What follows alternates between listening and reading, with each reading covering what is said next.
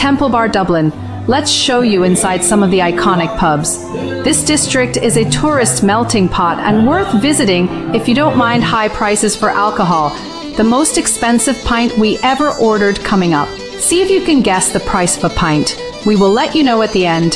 Starting off at the Parliament Street end, we have Fitzsimons, which is a great music venue. It's a late Friday afternoon when weekend parties arrive. The cobbled streets are not good for high heels. Just remember that, it's a sneaker kind of night. There's loads of people about and a few carryouts doing a good trade. This area is aimed at tourists, but you do get a few locals as well. The first pub is the Old Dubliner, a traditional pub with music.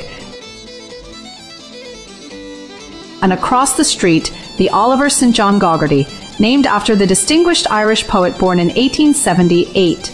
It's one of the stopping points for taking a horse and carriage ride. Inside the pub is full of memorabilia of old Dublin hanging from the ceiling, tables sitting outside, and a restaurant and bar with food, a meeting place for many. Every language in the world is right here.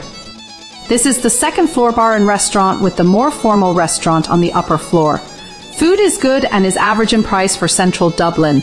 No expense spared in fitting out, and the Guinness was quite decent too. This is the man himself, a poet, a sportsman, and a politician. Traditional music will be playing on 2 floors till 2 a.m, and sometimes you will be lucky and have some Irish dancers in as well. Then we popped into the Temple Bar pub, packed as always, where traditional music is always playing. It's one place that you need to get into early, as you can see. If you want a decent seat, that is. We didn't stay too long. Bear in mind, this is a Friday evening around 5:30, and this particular pub will be like this until 2 a.m. Further up Fleet Street, you have the Hard Rock Cafe and Thunder Road. And by the way, if you are enjoying our content, please follow and hit the bell. It helps us to grow and encourages us to create more content. Thank you. Then the Morgan Hotel, which is a really good hotel, as is the Temple Bar Hotel further up the street towards Westmoreland Street.